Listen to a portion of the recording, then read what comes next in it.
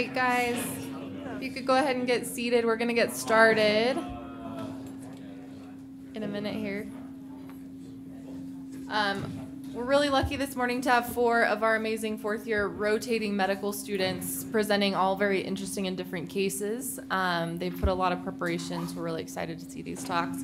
To start us out this morning, Ian Christensen is one of our Utah medical students who's going to be talking to us about ocular syphilis. A little bit about Ian. He was born actually down in Provo, but it sounds like after a couple of weeks moved to China, is that right? And then spent some time traveling with his family in the foreign services before ending up back here. So welcome, Ian.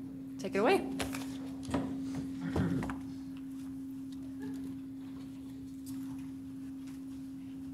Okay. Well, thanks for that kind introduction, Tina. My name's Ian. I'm a fourth-year medical student here at the University of Utah, as she said. Today I'm presenting on ocular syphilis. So kind of the point of this presentation is to sort of provide an overview of ocular syphilis, and I also have an interesting case that was seen here at the Moran Eye Center that I'm also going to present in conjunction with this. So many of you may recognize this handsome gentleman. This is Christopher Columbus. And just kind of this brief history of syphilis, which I didn't realize before I started this presentation, or preparing this presentation. There's credible evidence that Christopher Columbus and his crew actually brought syphilis back from the New World to Europe. And the first known epidemic of syphilis was in 1495 among French troops besieging Naples. And how they got it is anyone's best guess. Maybe Spanish mercenaries has been sort of suggested as a hypothesis. I thought that was kind of an interesting tidbit of history. And of course, syphilis continued to ravage the old world for hundreds of years in Europe, and until these 2 gentlemen discovered that it was caused by a Treponema pallidum, and they discovered this in their lab. These are 2 German researchers, and then penicillin was discovered in 1940, and since then, syphilis has become a relatively treatable condition. In the United States, syphilis was, at fairly high prevalence, but in the 70s, 80s, and 90s, the prevalence declined precipitously and due to the success of many sort of public health programs. And it kind of reached a nadir in the year 2000 at around 2.7 on a national level, 2.7 per 100,000 persons. Unfortunately, since then, it's been going back up. And as you can see from this graph, Utah is not immune to this trend, and it's also uptrending here, although we're at a lower rate than the rest of the country in general. So, and as you might expect from a sexually transmitted disease, the prevalence is highest in younger population and increases in men, especially men who have sex with men, and it's also associated with IV drug use, and female sex workers are higher risk for this disease. So, just something to keep an eye out for. So we're going to move on to the case.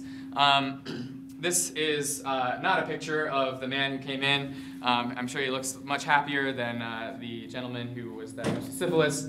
But he ccame into the uveitis clinic and was seen by Dr. Chris Conradi and Dr. Shakur. And he's a 25, we'll call him James. It's not his real name, but he was a 25-year-old male with unspecified liver disease secondary to alcohol use. He presented with 2 months of blurry vision in his left eye. So he had sort of this brown spot in his left eye that he'd noticed a few months before he presented to clinic in January. And he also had some peripheral flashing lights in his vision. So Dr. Conradi, being an excellent clinician, we all know him to be, gathered a thorough history. And it was relatively unremarkable. He has this liver disease, as mentioned, anxiety, PTSD, no surgeries. He was adopted, so not much of a family history that could be gathered there. On review of systems, he reported having headaches. He had some hearing loss bilaterally that had since resolved, and some skin sores, alopecia, sort of some non-specific symptoms. And his social history is a little bit more interesting. He has 4 dogs and 2 cats. One of the cats not pictured here. These aren't his.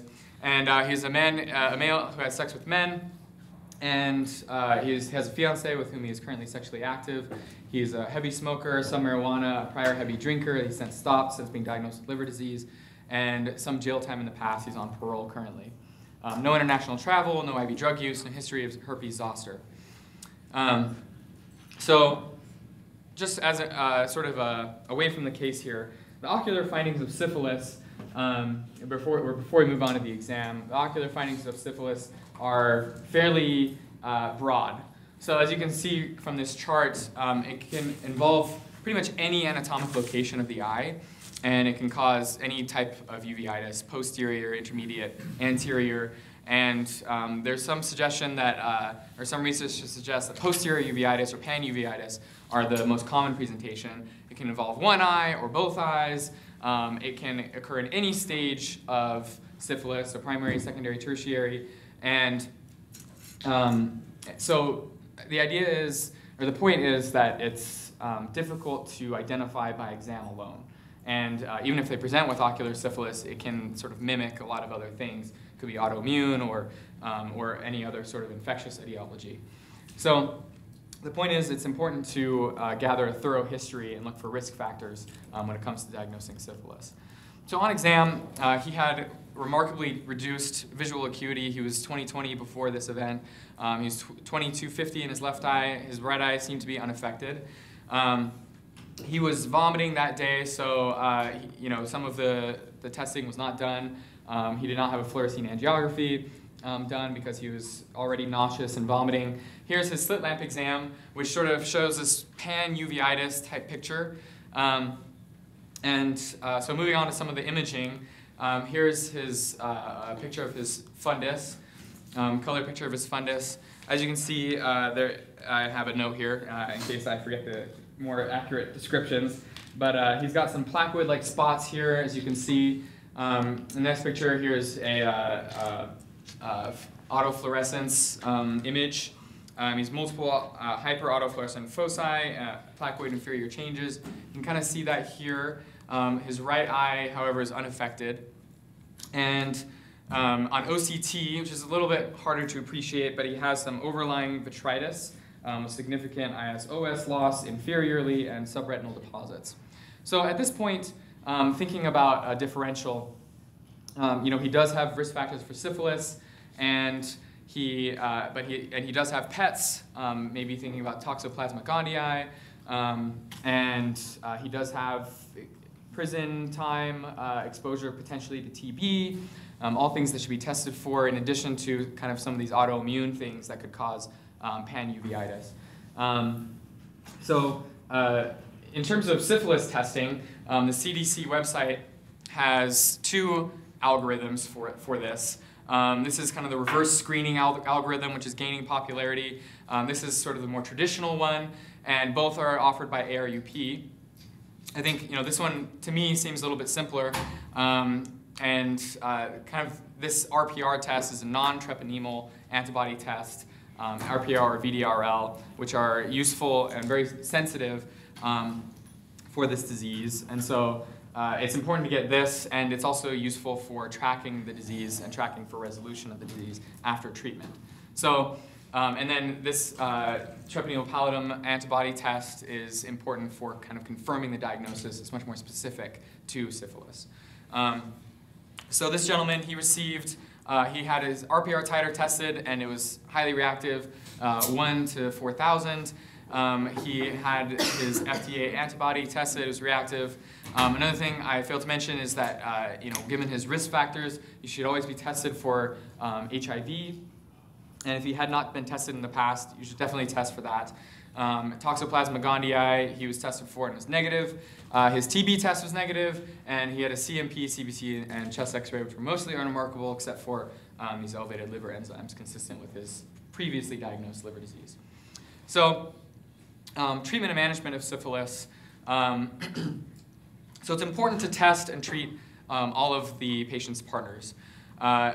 In terms of tracking the disease, once you find a case of syphilis, you should report it to the health department. And for ocular syphilis, you should treat it like neurosyphilis, which is 10 to 14 days of IV penicillin, as opposed to your normal garden variety syphilis, which is only treated with 1 dose of penicillin. So you should test for HIV, as I mentioned, and a lumbar puncture is indicated as well to sort of rule out more systemic, or rather rule out neurosyphilis in conjunction with ocular syphilis. And You can consider systemic steroids on day 2 to 3 for treatment of Jarisch-Herxheimer reaction, which, as you may recall, is when some of the bacteria begin to die and you have sort of an allergic type reaction. The toxins released by the bacteria. And this is kind of a soft recommendation. Once the patient has been treated, then you should retest in 6 to 12 months. And a 4-fold decrease in the RPR titer kind of indicates cure. And so you can assess for whether or not they need to be retreated or if they failed their initial treatment. And there are some alternative antibiotics that can be used if they're allergic to penicillin, which I won't go into. So this patient was referred to the ED, told to go straight there, and he didn't. And 4 months went by, and this is a depiction of Dr. Conradi, who I'm sure was very frustrated, calling his patient, I think over 50 times, talking to him and his mother, urging him to go and get treated. But he never did, but he came back to the clinic, and he had not yet received treatment. His vision was worsening in his left eye. He didn't have any complaints in his right eye. He had fluctuating eye sensitivity and floaters in his temporal, or fluctuating eye sensitivity to light, and floaters in his temporal vision. And so on exam, his visual acuity actually looked better. I was talking to Dr. Conradi, and it sounded like the exam was kind of difficult the first time around. He was vomiting actively. He was not feeling well at all. But his visual acuity quantitatively was a little bit better. But he had an APD, minimally reactive to light, on the left, which can be indicative of syphilis infection. And he had sort of this interesting superior visual field defect. So on slit lamp exam, you can see that the right eye is beginning to show some signs of involvement, whereas in the retinal exam, he has these hypopigmented spots superiorly and a placoid-like distribution. And his left eye is also looking at least the same and probably a little bit worse. He has this sort of significant RPE modeling now, white chorioretinal punctate spots throughout the mid-periphery with overlying inflammation, and clear signs of inflammation in the anterior eye as well. So he's not looking too good. This is a black and white photo of the fundus. You can see here it's a little bit harder to appreciate, but maybe some modeling here and kind of discoloration compared to his January fundus photo. Here we have his right eye, which is a little bit harder to appreciate, maybe some increased sort of peripheral color changes over here. And then this is the most remarkable of his photos. And this is fluorescein angiography, which he did not get on his initial presentation. But you can see here that there's some significant peripheral ferning, some scattered hyperfluorescence with some optic nerve leakage here. So clearly sort of a worsened clinical picture. Again, he was urged to go to the emergency department, and to this day does not seem to have received treatment. So hopefully he comes back and gets treated. And that's it. Any questions? Yes? Do you have a sense of false negative RPRs? In other words, patients that have syphilis that have a negative, a positive FDA and a negative RPR? Mm-hmm. So I was, so a false positive, I'm not sure what the exact rate is. I think that the sense is that it's much more sensitive, and that it should be confirmed with the FDA antibody, but I'm not sure what the exact rate is. No. You're talking about false negative. False negative, sorry. Patients have syphilis and have a false negative. Mm-hmm. Some sources that I read said that it can be as high as like 70%, or not, sorry, 30%. It can be as high as 30%. I'm not sure what if that's changed, and it could have to do with kind of the rising popularity of this reverse screening algorithm, which may lead to less of that. But I wasn't able to find exact numbers.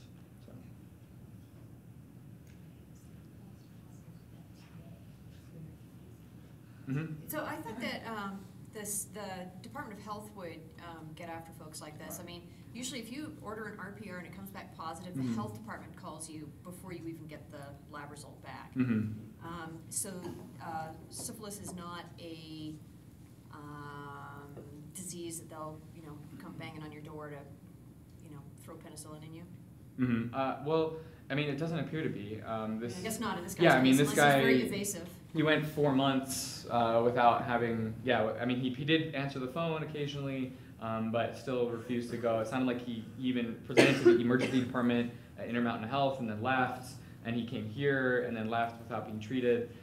So again, I mean, he seems like a fairly evasive character. Hopefully he comes back, and then at the very least, it'd be an interesting case study in the natural history of ocular syphilis. And then the health department takes responsibility for tracking down the contacts, right? So Yeah, that's what I understand. Yeah, so I'm not sure what the status is for him on that. And Chris Conrad, he did have several phone calls with the health department too. I mean, I couldn't believe the measures he went to try and get this guy treated. Well, I can believe it. Yeah. Yeah, exactly.